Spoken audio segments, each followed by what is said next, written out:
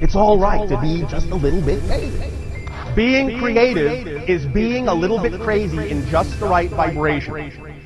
With that in mind, you should understand God's completely insane.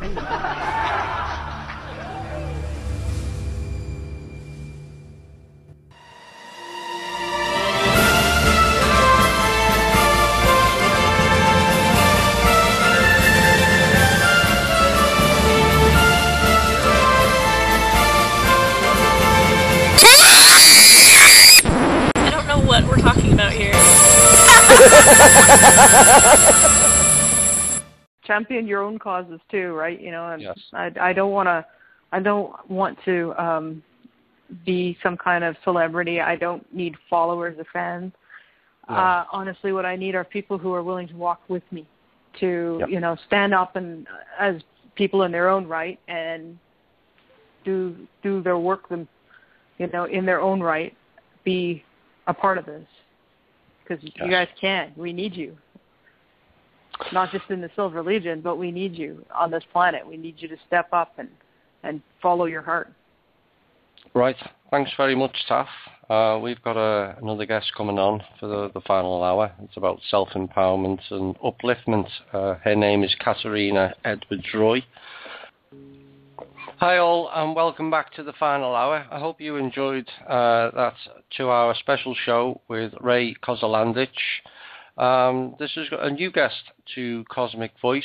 Her name is Katerina Edwards Roy, and she's going to hopefully uplift us and self-empower us all in the next hour. Katerina. Hi, how are you? I'm doing well. How are you? I'm not too bad. Busy with many things. I think it's about 2 weeks, possibly 3 weeks since Dave Kelso, one of the members of Cosmic Voice, contacted me, and we sorted the little issue out, and eventually I managed to get round to tying you down, and here we are.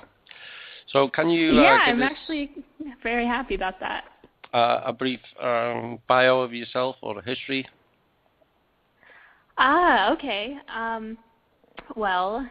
My journey into empowerment and awakening really started about 5 years ago when I was 16, and it was a very interesting journey. I know I sent you my bio page, but for the people who haven't seen it,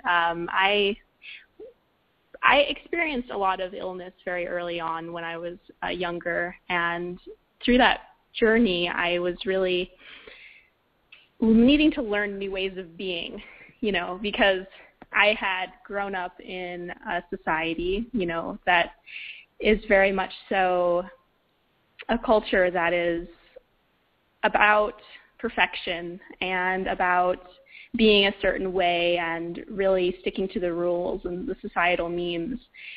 So I pretty much drove myself into the ground at a very early age and spent about 2 years being bedridden with fibromyalgia and chronic fatigue syndrome and a lot of other autoimmune disorders.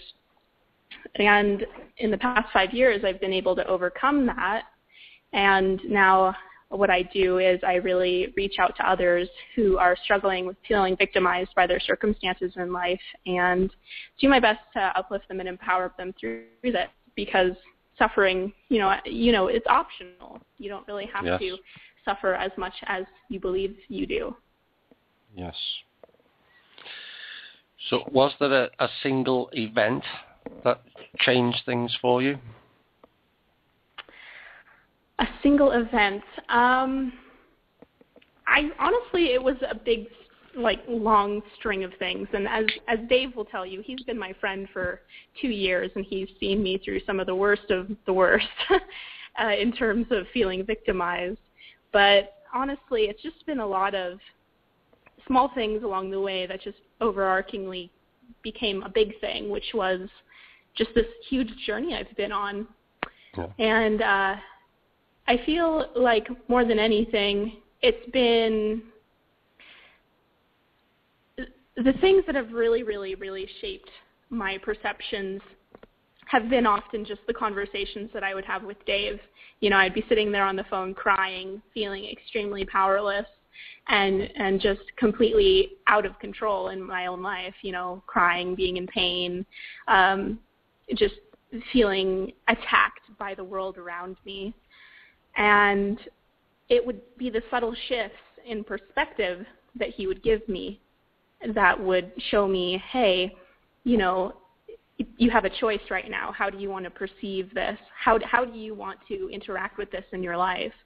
And that those questions have been the most fundamental, I think, just asking myself those questions. Yes. Because they gave me the power back. The personal power. Makes sense? Which everyone has, do they not? No matter how bad the situation, the situation is correctable from within. I think too many people at times are looking for external sources to fix things when a lot of the answers are within. That's very true. And they also assign a lot of blame onto the external. It's like, oh, it's his fault that I feel this way. Oh, it's her fault that I feel like this. She's making me feel this way. Or they are making me feel this way. Like the Illuminati, they're making me feel this way, you know. And people get into a rut mentally. And what I see happening with so many people who are in the awakening movement is that it's almost like they need to awaken from their awakening, because when they awaken, it's like they're blaming everybody out there. But the real, true awakening is taking ownership of the stuff that's going on inside of you and really empowering yourself to get to a place of mastery and not allowing the world to rattle you and to throw you off so much. Yes, the world of illusion as such. Yeah, well, one of the things that I've come across is, although it's improving as such, is personal responsibility, and we're primarily about freedom and removing the cabal and all these banking families and the elites. And we used to have an ET show. We just had an ET show, and one of the things I used to say before I did the radio show was, it's each and everyone's fault we're in this mess. Because too many times you'll go, no, it's the bankers. Well, yes, it is. But why have each and every one of us allowed it to happen? And I'd like you to perhaps talk a bit about personal responsibility, if you could. Yes, of course. So many people who care about changing the world and they want to do something in it, they want to wake up the world, they go out there with these really good intentions, but they're basically working with a ball and chain around their leg. And this ball and chain is their feelings of insecurity and fear and unprocessed grief and hurts from the past. And all of that is just really making their life in the current moment 10 times harder than it really needs to be. And, when I say this, it's not to say that this is New Agey spirituality. I mean, this is about plugging the leaks in your own integrity with yourself to allow yourself to not be distracted by the suffering in your own personal life, so you can go out and actually go into the world and make a difference. Because when you heal yourself, you're so much more able to show up and heal the world. People notice that things are different about you when you do this, and when you're taking responsibility for your life, you're more clear-minded, more reliable, you're less petty and irrational, and you're less reactive, and you stop allowing yourself to be so, you know that, when people are just erupting all over the place, they're just yes. Yeah, there's lots of people erupting at the moment. Yeah. So when you own your own shortcomings and insecurities, the world isn't really able to push your buttons so much. And instead of drowning in that victimization and the woe is me, you're more buoyant and resilient. And those are extremely important qualities to have when you're wanting to make a difference in the world. Dave and I, we would joke that my dark shadow aspect is, ogrina. I have this ogre that lives inside of me. But, when I was rejecting it and pushing it away and really disowning it, it wreaked havoc on my life, because I would have these long spells of depression that just wouldn't lift. It was because I was in such resistance to myself, and I was shunning it, and, it would come back full force by, making me ill, or, giving me like a zit the size of Jupiter, or, making me get 3 bee stings in one day, or, like just crazy things. But they had to do with the fact that I wasn't taking responsibility for my emotions and who I am, and I was shunning myself. Yes. So one of the biggest things that I can tell people is to really play with your shadow sides. You don't have to push it away, and you don't have to reject the negative parts of you, but when you start bringing them into the light and bringing them into your awareness, you are able to dispel them, if that makes sense. Like they're power lessons. Yes.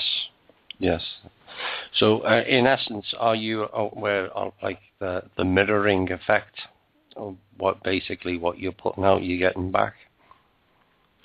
Yeah, and a lot of people talk about that, but it's just like I wonder how many people really understand how it's happening all the time. Dave says that the quantum mirror doesn't take coffee breaks. Yes, I agree. So, is the first step on this road self-discovery, and then finding the inner demons, how deep it goes, and where would you like to go with that? Well, I know that a lot of people that are on your show really are in the audience of, listening to what's happening with the banksters and the Illuminati and all of that stuff. And I really wanted to address that for a moment, because we all know that the world is going to hell in a handbasket, so to speak. But, part of personal empowerment is seeing that stuff, and not shunning it. And then just allowing yourself to feel the feelings that arise, and then understand that these feelings exist within you, and because they're being triggered in you. And when you overcome those feelings and fears by questioning your thinking and your beliefs, the whole world opens up to you, and you're not any longer shackled by your fear. And that's a really important thing to point out, is that a lot of these shadows, parts of our psyche, are repressed fear and anger and sadness. And, that's why people act so belligerently sometimes. It's just because they're afraid. Yeah. So hiding insecurities. Yeah.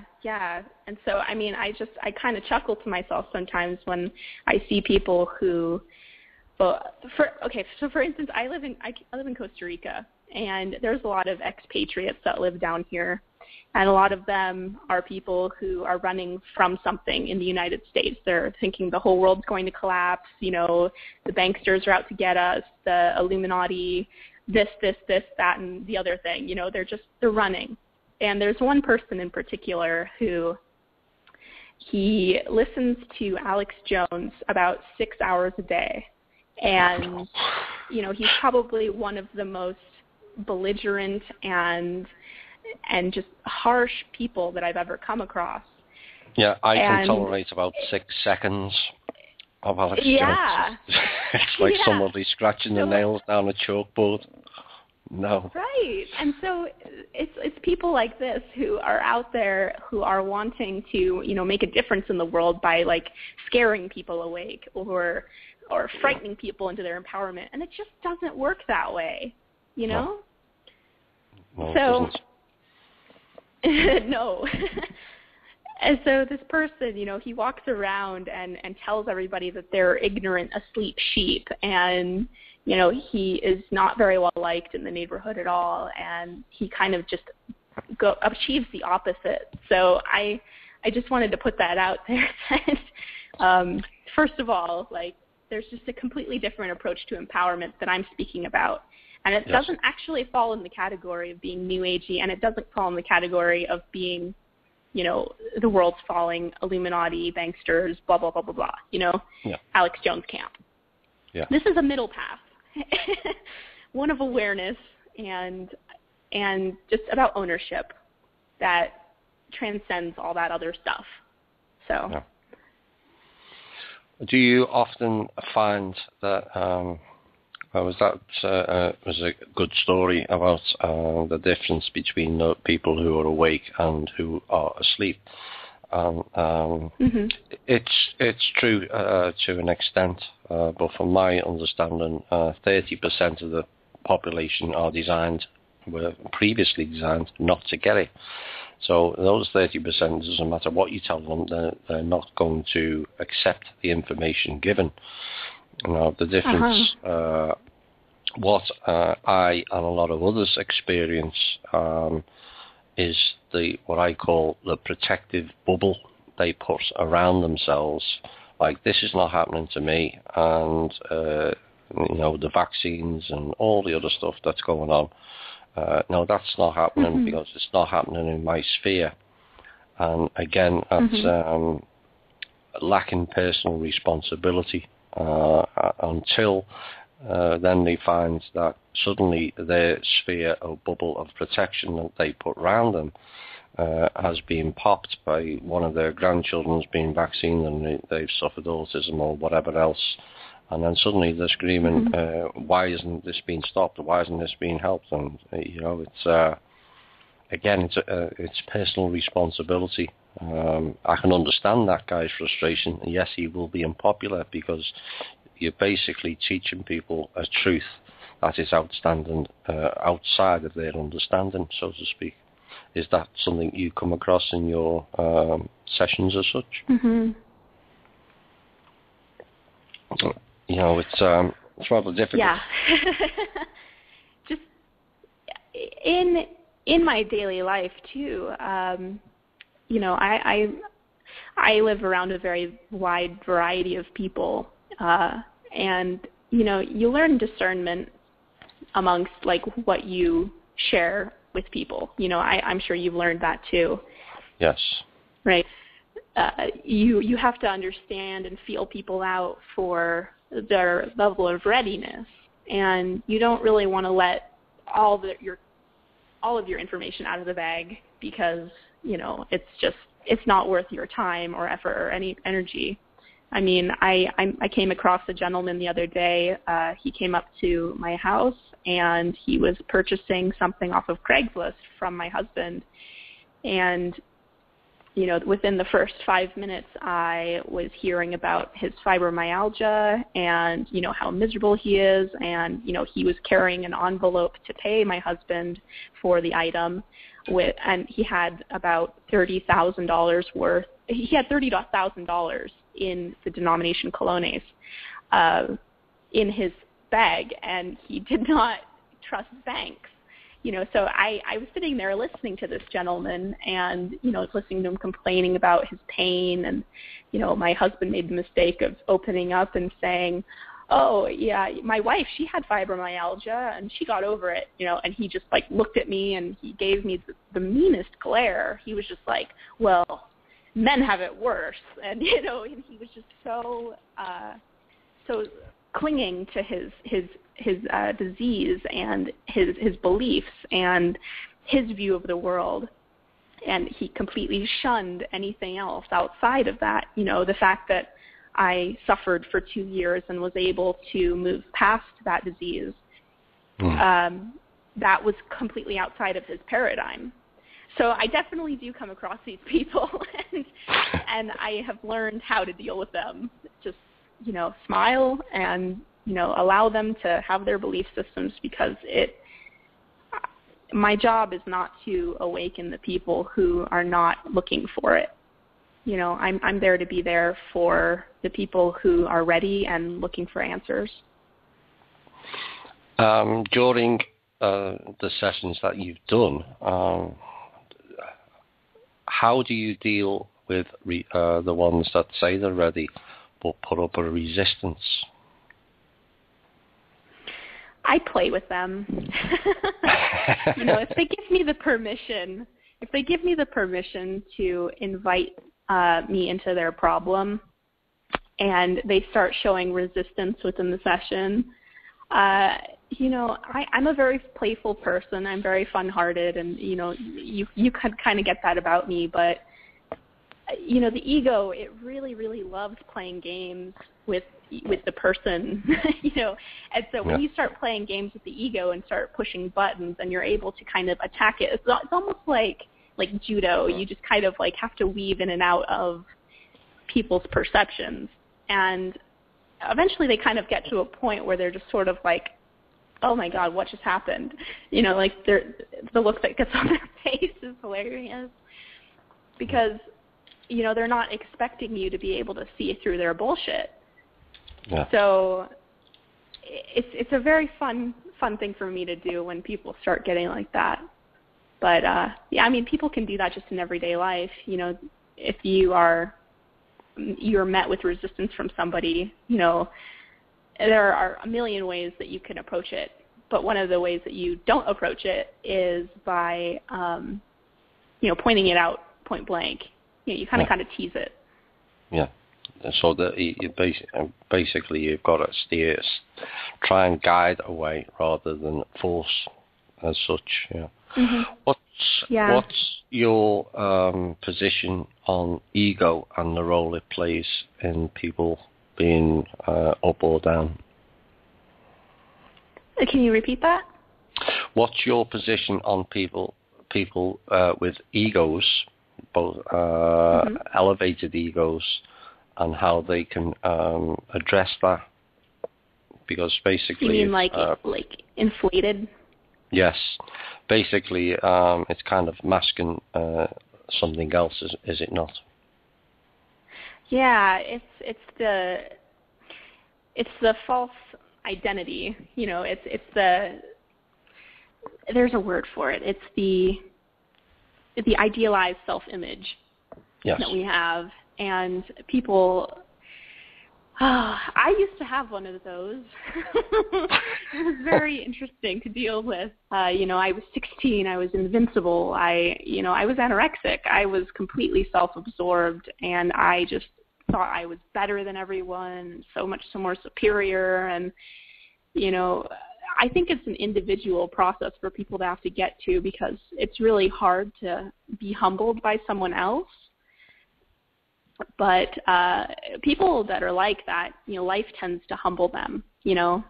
Like for me, I had to pretty much lose it all and, you know, undergo a deep process of deconstruction. And it was not pretty. So, you know, I don't tend to deal with people like that, because they are people who they have such inflated egos that they don't see that there's a problem. You know what I mean? Yes, well, we've kind of dealt that with a lot of that in the alternative media as such. But egos have kind of ran amok, and what they failed to see is that is only helping prolong the situation. You know, everybody, like stressing cosmic voice, you know, I received a fantastic letter praising me and Drake and Neil Keenan. I'm not too sure whether you're aware of Neil and the global accounts for what we do, but at the end of the day, we can't do that without the admins we have at Cosmic Voice, and without and the people who are members of Cosmic Voice and elsewhere, and in getting the message out. And it's the same with your venture. You know, you do your one-on-one, but you're hoping that person goes out and spreads the message, and eventually it has a knock-on effect. And so, you know, it's just because someone is at the forefront of it doesn't mean that they're any more important than anybody else. And too much has kind of played into the egos. I mean, you were talking about Alex Jones before, you know, who's is kind of, you know, There's agree. people like Alex Jones served the purpose a few years back, and he woke, what we would say, woke some people up. But his mode of operation now is more than spent, in my opinion. And you mean you don't need all of his stores? You don't need all of his products that he sells in the store? No, we don't need any of his links to Stratford either. Which some of us are familiar with and some of us aren't. But he's gone his way, and that's fine for him. But everyone has a personal choice in life which way to go. Nobody asks. We don't ask anyone. We just had Tanath on. We have people who think basically Tanath's the be all and end all, and she doesn't want to hear that because it's not good. Because you're giving your own power away. And one of the best things Tanath ever said, never put anyone above your own heart. And it doesn't matter whether you're religious or not. You are just as important as everybody else. And when people realize that, whichever God you pray to or worship, whether it's the source, creator, Lord or whatever, they are no better than you. And that is a stage of self-empowerment which you take on. We're all part of the same source as such. Good and bad, light and dark, and all the various religious constructs there is. No one's better than each other. Yeah, and that's part of this pedestal illusion that people have, and society teaches us to have that, because we have the cult of the experts, we have the people who are just only taking doctor's advice, and they just kind of shun the opinions of other people. If you're not an expert, if you don't have letters after your name, if you don't have this credential and that credential, you're nobody. But also the people who are out there, on YouTube, and they're really, really soaking it up, and almost being like gurus. That's very telling as well. I mean, I think that one of the best ways to be able to tell if somebody is really speaking the truth or not is, what is it that they are telling you to do? Like, are they telling you to be empowered yourself? Are they explaining to you that they are no better than you? Are they humbling themselves? Or are they trying to present that idealized self-image to you? And are they trying to position themselves as being superior to you? Yes. Well, doctors in particular, there's a reason why a doctor is called practice. Yeah. I know that. They're basically practicing on you. We sadly, there's a lot of alternative on that particular subject. There's a lot of alternative medicines, and people go, "Well, my doctor doesn't believe in that." And you go, "Well, what makes him different to you?" And the same applies with politicians. Most of them, anyway, are just normal, everyday guys who are in a position of perceived power. They don't necessarily have anything better, and certainly a lot of them have a lot less knowledge than the people we have on our listening to our show. But there's always this incremental pyramid structure where someone's better than somebody else, and that's it's disempowerment, and it's done for a reason. And the populace here has been disempowered over many, many millennia, shall we say, a lot longer than people realize. Very true. It's very true. And when you start being an example of empowerment, it's very common that people reject that. They're like, "Oh, you're crazy. Oh my gosh, I could never do that." No, because they're not used to seeing what that looks like. Yeah. Well, once you attain self-empowerment, there's not necessarily, that doesn't mean to say that you have to go out and lord over other people who haven't. All you have to do is be. You know, just be. You know, there's no difference to anything else. So, let me tell. What would you describe as your expertise? Belief deconstructing. And I think that just in a... And can you talk a bit about that, please?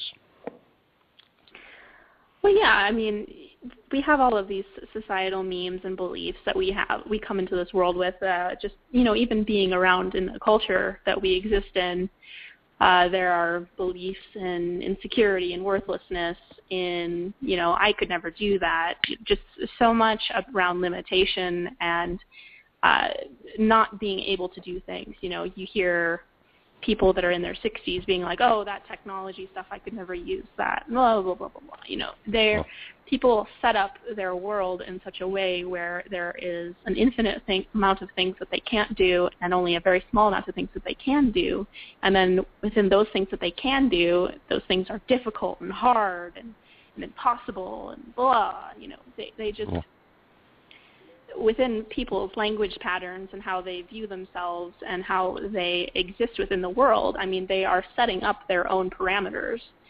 And I guess what I like to do with people, whether they pay me or not, I mean, this is just what I do because I've been doing it with myself for 5 years. You know, I question their beliefs. I help them really deconstruct them through, you know, various different methodologies, just because, I mean, people are all so different.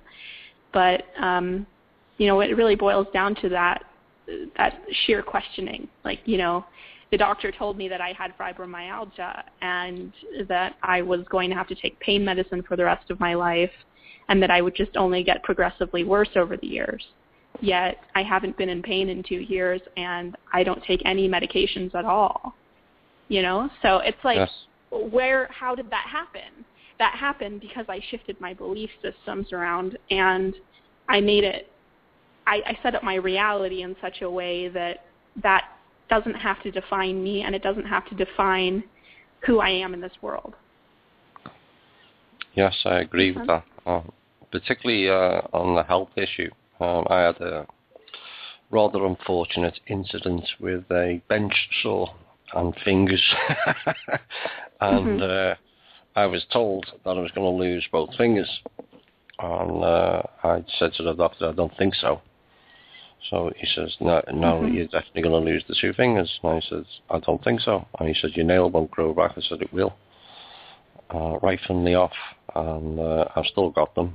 Yes, they don't look particularly pleasant, but they're still adequate and I can work with them. So it's reinforcing your own empowerment and not allowing others to impose theirs onto you. And particularly in the medical field, you know, there's been lots of stories of recoveries by people just being positive.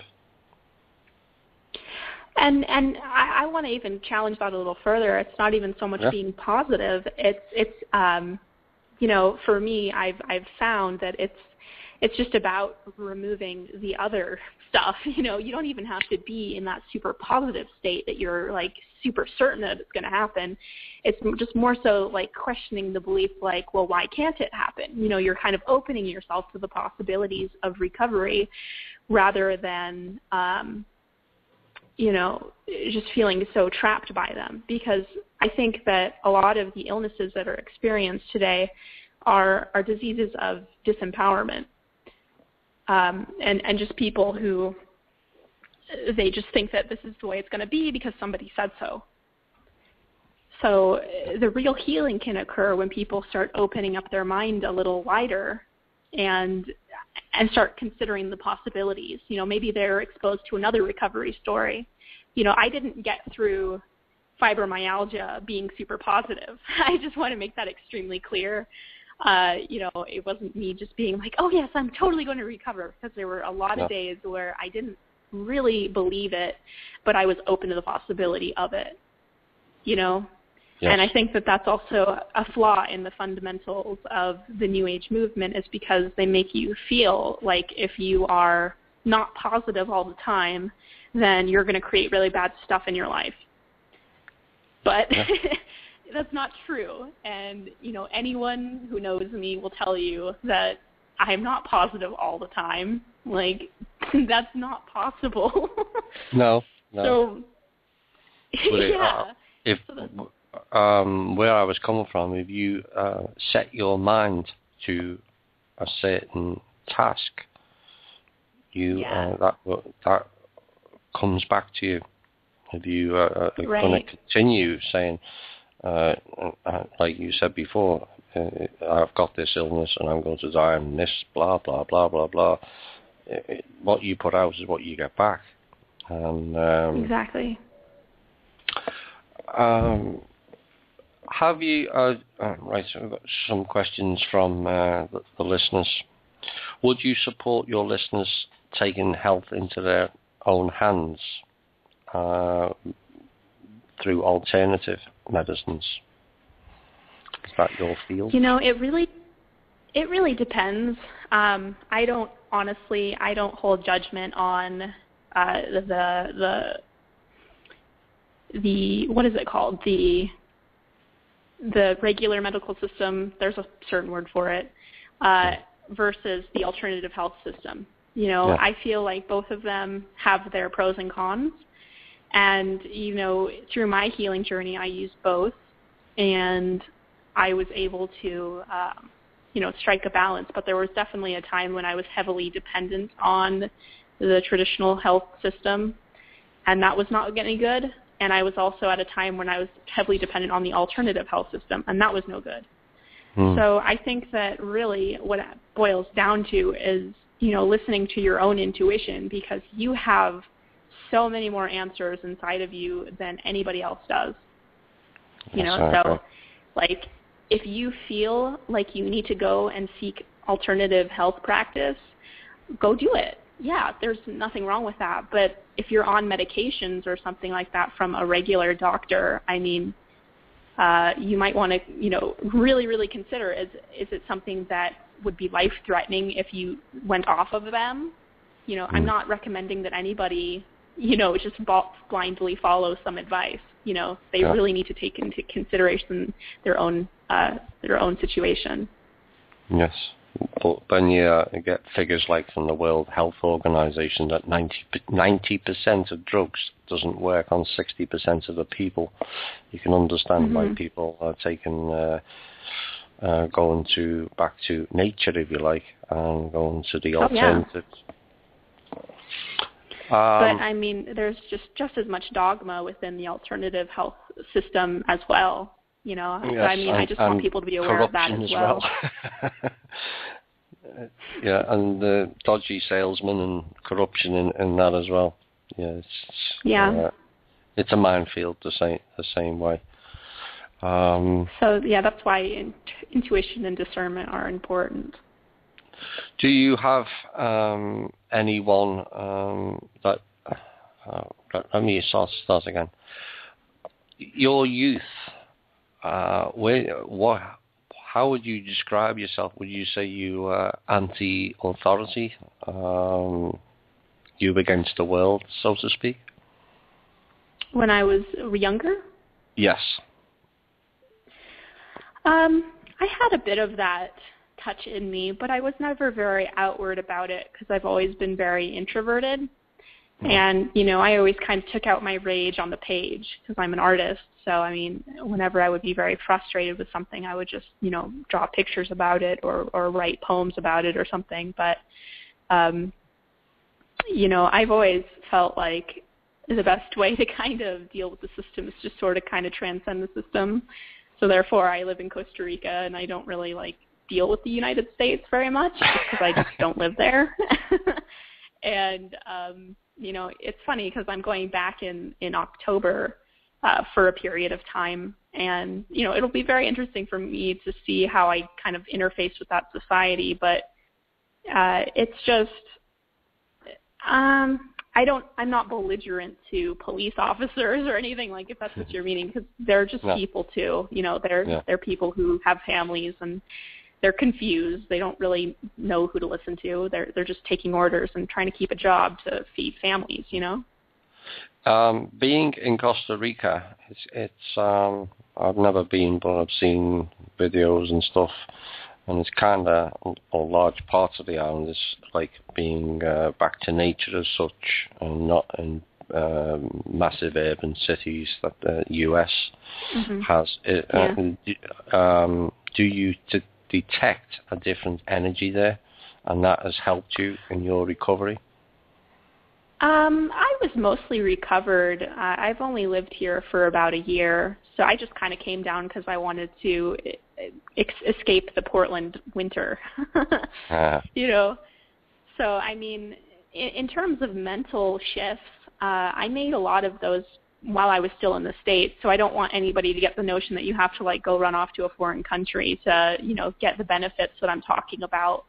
But, there is definitely a cultural perspective shift when you come and live within another culture and just see how they behave. Like, they don't actually have an army here in Costa Rica. They don't have standing army, and the police officers largely don't do anything. So it's very much so like being in the wild, wild west. So it's like, if you want to go kill somebody, nobody's really going to go find out. So it's really a very interesting place to be, in the sense that, there's really no law enforcement here. And I guess part of me likes that because, I mean, when you're driving down the roads in the United States, like, you're always paranoid that there's going to be a cop behind you or something, like, who's going to be waiting to pull you over.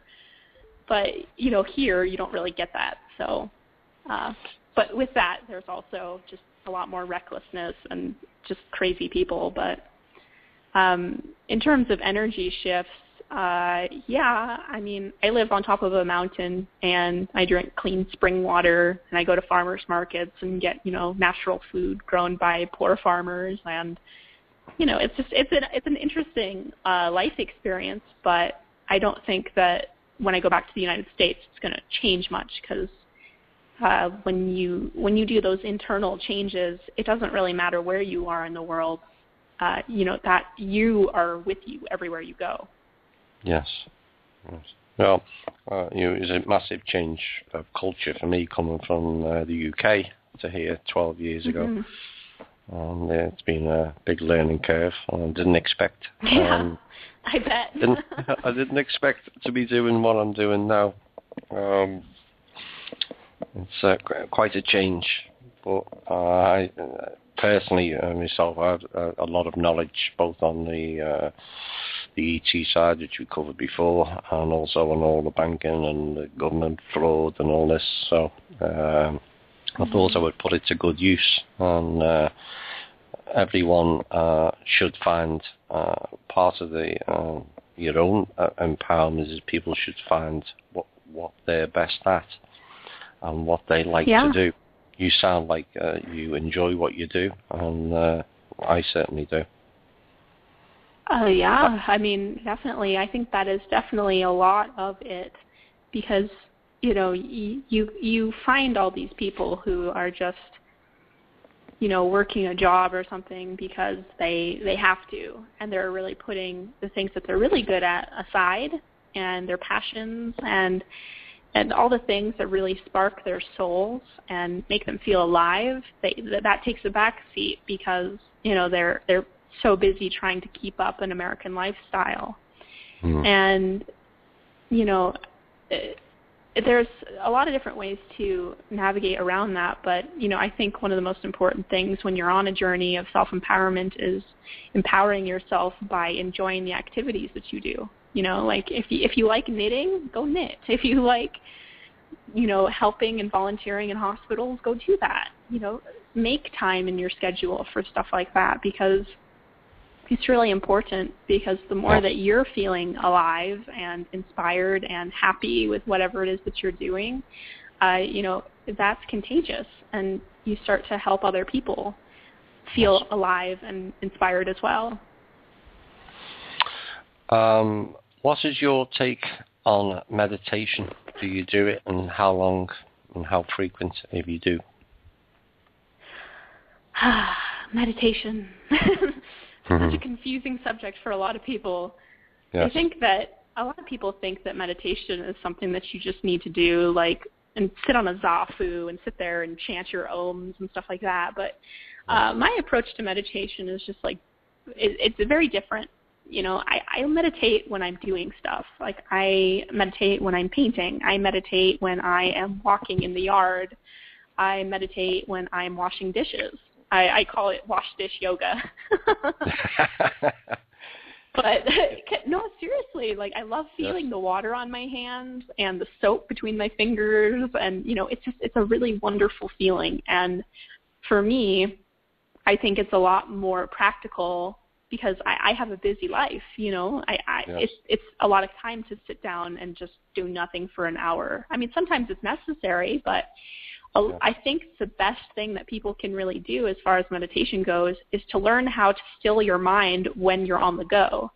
Like, so when you're driving a car, you know, feel the steering wheel underneath your fingertips, or feel the breeze as it's hitting your cheek, or, you know, feel your toes inside of your shoes. You know, these anchors really anchor your attention and your awareness into the present moment, and it only takes just a couple minutes. Or take some deep breaths while you're sitting there in traffic. I mean, this is like, you know, the toolkit of meditation. You don't really need to go devote a bunch of time to it, but you're so able and ready to use it whenever you're really needing for it. You can just reach for it. These little tools. That's kind of along the lines the way I do it. You know, I don't have the time to sit there for an hour. You know, it's just, if I started off with, you know, going on YouTube and you say, you do 45 minutes for an hour. I never did the chanting, but I found the more I did it, the less I needed.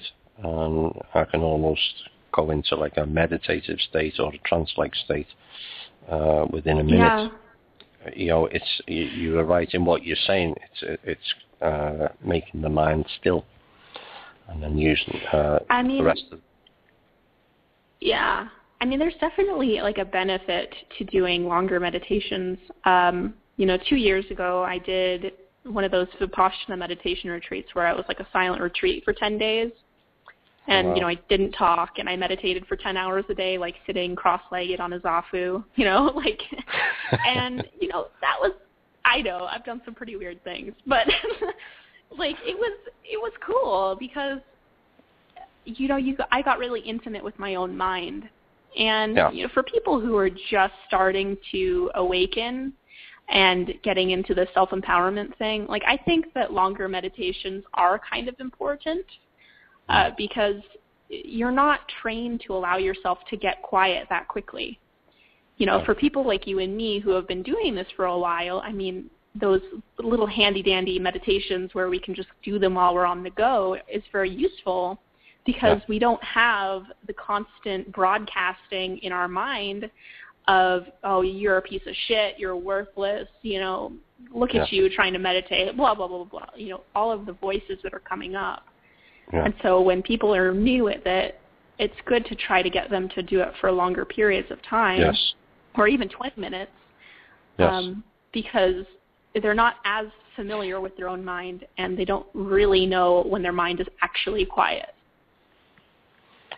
No, that's we have a couple of people who are close to me on Cosmic Voice, and they have great difficulty in quietening the mind. I said, well, you know, once that's the key to it all. However, where you want to sit, and if you want to chant, if you want to put binaural beats on, or some of the solfeggio codes and all that stuff, just quieten the mind and then relax, you know, and see where it takes you. You know. Have you been involved in or met any like shaman types? Yes, actually. I lived in. it was kind of funny. I was looking for woofing, like working on the organic farms. Yes. I was looking for that back in 2012, and I came across a woman's site, and she was all about deconstructing, your internal belief systems. And, I had been listening to the work of Byron Katie for a little while, and I was like, oh, this sounds interesting. And little did I know she's actually a shaman. And so I did a bit of a apprenticeship with her for a few months when I was in Hawaii. And that was a very, very interesting experience. And I highly benefited from that. Oh, sounds good. We had the King of Hawaii on the show recently. They're obtaining, they're going back to a sovereign nation. They're stepping outside the U.S. And this Mr. Edmund Silver is the descendant of the last queen before the U.S. and the U.K., I might add, decided to claim the island for themselves as they have done over hundreds of years. So that was a very interesting experience. We've got about 5 minutes. I'll leave you to speak with whichever way you want to go with the last 5 minutes, and we'll see how it goes from there. Anything you would like to bring up? I think I've said all the things that are really kind of crucially important. If there's anybody that has any questions, they can definitely ask. I'm willing to answer questions, or if you have any more questions, Thomas, I'm willing to answer them. Let me just see if there's anything here. One of the questions is, it's a bit off the wall. You kept mentioning a person called Dave. Who is he, and is he your business partner, or is that your husband? Somebody wanted to know. Oh no, he's not my husband. Dave is my best friend in the whole world. He's a person that you met me through. He's on Cosmic Voice. His name's Dave Kelso. I synchronistically met him via YouTube a couple years back, and we've hung out in person quite a few times, and I speak to him very often, and he's been my awakening buddy, I would call it. Not so much a business partner, but just a dear friend that has helped me do a lot of these shifts, because I think it's more powerful if you can have somebody by your side helping you, guide you through your bullshit. Yes. It's a lot easier when you have somebody outside of you calling you on your bullshit, and you trust them and you love them, and they know that they have your best interest at heart. Yes, I agree. Do you have a website? Or I do. It is KaterinaEdwards.com. KaterinaEdwards.com.